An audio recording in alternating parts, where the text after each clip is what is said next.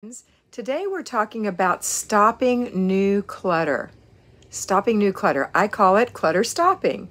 And really, it's to keep clutter from building back up. It's the everyday things that we've already decluttered.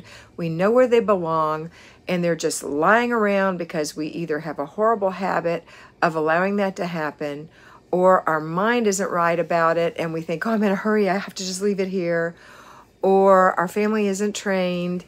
There's lots of reasons for everyday clutter. It's the kind of clutter we need to pick up, not pass up. But my husband Larry came up with a great thing by accident the other day. As you may know, when you have clutter in your house and you can't get to it, my saying is, I see you and I have a plan for you. Well, when we're doing clutter stops, where we're picking up the everyday clutter, the small little things that already have been identified and we know where they're going to stay, Larry, thinking he was saying, I see you and have a plan for you, said, I see you and I have a place for you. And it was brilliant. I see you and have a place for you. So if you pick up a pair, my glasses are laying here on the table. When I pick up these glasses, I can say, I see you and I have a place for you, and you belong in this case. And this case belongs in my purse. And that's the way it goes. So I have other things on here. I have some things for a demonstration. I have a television remote. Where does it go? I see you and I have a place for you. And actually your place is right here on the table. I have a water cup, whatever you call this. I see you, I have a place for you. It's actually on the table during the day and in the refrigerator, cleaned and refilled at night. That's what happens. So I've got things that I know where they go. It's not like they're really clutter, because clutter means you haven't gone through it yet. Real clutter, clutter that won't move, clutter that overwhelms, is generally things that you need to go through and decide what is trash, what is giveaway, and what is keep. And when you decide this, you have to decide it with an attitude of, you know what, if I accidentally make the wrong decision, it'll be okay. There is no wrong decision. There is no perfect.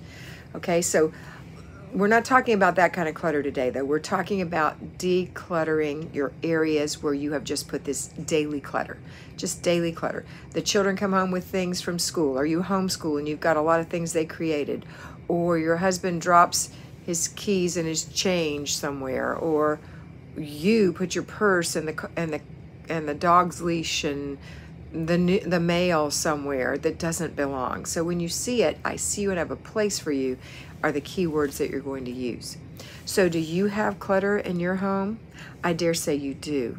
Most of us have clutter, and most of us make a little nest around us when we sit down. So I always have a nest. I've got markers, you know, the erasable pens. I've got my planner. I've got my business planner behind me. I've got a spiral bound notebook. I always keep this here for planning different things other than what goes in my book. A lot of times it's helping my mentees. There's my business planner. Oh no, this is something else. This is the Food Nanny Rescues Dinner, an excellent planning book for when you need to plan meals. I highly recommend this. If you don't want to buy it, go to the library and check it out if you can. If you're having trouble planning meals, this is the one I suggest. So I have these things around me because I need them. I work with them. But there is something here that I don't need around me. I'll show you. Actually, it's been sitting here for a day, and I thought I would look at it, and I didn't. So guess what I have to do today? This is a map of Natchez Trace. It's a National Park Services road that runs. It's a parkway that runs from Natchez, Mississippi, through Alabama, and all the way up to Nashville, Tennessee. It's beautiful. It's only 5 miles from the property that I'm buying in Waterloo, Alabama, and it has where Meriwether Lewis is buried. Is that his name, Meriwether Lewis? Yeah, Meriwether Lewis of Lewis and Clark. He has a burial site there, and just different things. So it's pretty exciting. It's full of lots of history, but I'm not going to look at it today. I've been busy working, so I'm going to put it in a basket right here by the table, which is where I always put those things that are going to stay there for about a week or two, and then if nothing happens, I'll have to throw it away and get a new one when the time comes, because they have them all over the trace. So I know I digress, but it's important for me to let you know that everyone has clutter. Everyone has clutter. So we just have to stop the clutter. That's why I call it a clutter stop. I don't call it a, what does she call it? I don't call it a hotspot fire drill. I don't call it that because I don't want this to be a hotspot. It's your place where you use it. It can be nice. It can look nice. It doesn't have to look hot. Hot is a bad connotation, like a hot mess. It doesn't have to be that way. You can certainly build a little nest there and at the end of the day put everything away. A hot spot is a place where everything just piles up and it gets out of control, and that's not what you want. And a fire drill seems such an emergency. I want this to be a calm, peaceful thing that we're doing. We're cleaning up calmly, peacefully, picking it up. I have a client today who came home from a couple of days off from her home. She came home and it felt a little out of control. Her husband and children had stayed home and she went off with her sister-in-laws and had a wonderful time. But there were some messes around. And I said, well, you didn't make those messes, but you're still the mom, so you're in charge, but you don't have to pick them up. You don't have to pick them up. You have to say to your children, hello, I see these things and I know there are places for them and you know where the places are. And so my suggestion was for her, and might be for you as well, to give each child a laundry basket, have them go through the house with your supervision and put in all the things they left lying around so they can see the weight of what they've done. And then take it to their room or wherever it goes and you oversee them putting them away. You don't physically put them away. When you have clutter, that's daily clutter, and it's not you making that clutter. It's helpful, especially if it's children. Husbands, not so much, but if it's children, you help them put them where they go by overseeing. You don't touch them, you don't put them up for them, unless they're babies, of course. But you oversee it. It's like they create a muscle memory of putting it up, putting it up, putting it up. And when you leave the next time to go on something like that, you can say, now, listen, I'm going out of town for business or whatever it is. The last time I left, recall that we had to pick up a whole bunch of stuff when I came home. I hope that's not the case when I come home this time. And every night when I talk to you on the phone, I'm going to remind you to pick it up and put it away so that when I come home, we don't have to go through this, because it's much harder to put away 3 days of things than it is 1 day of things. And when you're home, especially an at-home homemaker with children at home, you can do it 3 times a day. And a payroll homemaker can do it 3 times a day. In the morning before you go to work, clutter stop. Right after you get home from work, clutter stop. Right before the kids go to bed, clutter stop. Some of the clutter stops will be fruitless. There won't be anything to clutter stop, but it's still worth looking.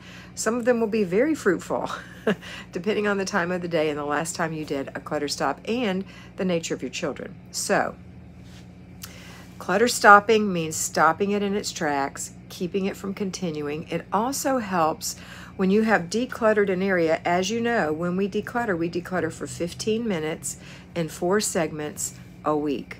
So this week we're doing 3 segments in the main living area when I'm recording this, and 1 segment in the entryway because the first of the month falls on a Friday. So that's that's zone 1, the entryway. So to keep these rooms tidy, or at least as good as they are when you leave them then at the end of the decluttering sessions, you need to do clutter stops in these rooms so that when you come back, you haven't lost ground. You just keep going from where you were before. So clutter stops are very, very important. So if you can think right now, think of the most cluttery place in your house that could be cleaned up every day. Now, I know that we're all in different stages of the system. You know, I teach an edited version of the Flylady system. So I know we're all in different phases. Some of you are brand new, you're overwhelmed, you have things coming out of your ears, and you think you will never ever get your house decluttered, but you will. So don't think that way. Stop thinking that way. All right? Some of you have decluttered and you're down to no clutter and you're just doing deep cleans, but you still have to do clutter stops, because if you don't, guess what? It'll be cluttered before you know it. It will be cluttered. If any of you have invested to have somebody come in and declutter your home for you, and it's been a while, you'll notice that you've gotten it just as cluttered as it was before, because you didn't learn anything. You can't learn by not doing. You learn by doing. Just like the children have the muscle memory of doing something, you are the same way. So someone can't say to you, you know what, I'm going to teach you how to swim, and sit in a chair and teach you how to swim with you sitting in a chair and telling you how to swim. Here's how you hold your breath, and then you take your arm and you bring it over and you keep it close to your ear and you flutter kick and you all the things that we do in a swimming stroke. That has to be practiced in little bits over and over until finally you're ready to put all the parts together and you can go across the pool and finally down the length of the pool and super finally several lengths of the pool doing the new stroke that you've learned. So it's the same way in your house. You're going to have to keep practicing. Your children have to practice. You have to learn it yourself. And always remember that you are, as the woman, you are the nurturer of the family. You are the only mom of the family, and you're really the only homemaker in the family. You may have a very helpful husband, but you still are the homemaker. It's your main purpose. It's not your husband's main purpose. Okay, whether you work outside the home or not, you'll notice that he'll help you, but the default is to you. I know that because I worked for 40 years outside the home. The default was to me. My husband's very helpful, but honestly, it's the default to me. Okay, just like they have certain areas that they like to take care of. My husband enjoyed doing the garage. He loved doing the edging of the grass and the blowing and taking care of the oil and all that stuff in the car. That was his thing. My thing was the carpets, the mirrors, things like that. Okay, all right, that's it for today. I hope you have a wonderful week. I hope that you realize the importance of clutter stops and that you say to your clutter, I see you and I have a place for you, and easily put it in its place. Have a wonderful day, and always remember that you are beautiful. So be beautiful.